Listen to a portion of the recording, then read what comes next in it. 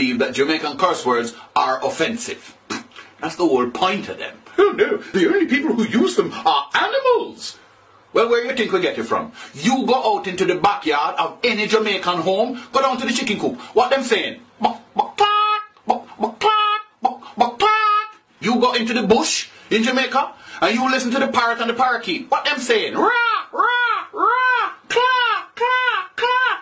And that's why we call it foul language.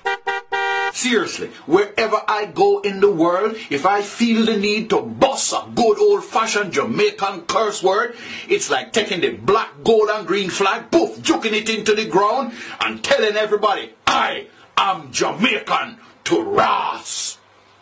Of course, when I did that at Lord's cricket ground, you did get two old fellows, one saying, good heavens, did you see that? Yes, yes. Those Caribbean fellows, very boisterous. Yes, but he was white. Oh my God, they have a ventriloquist.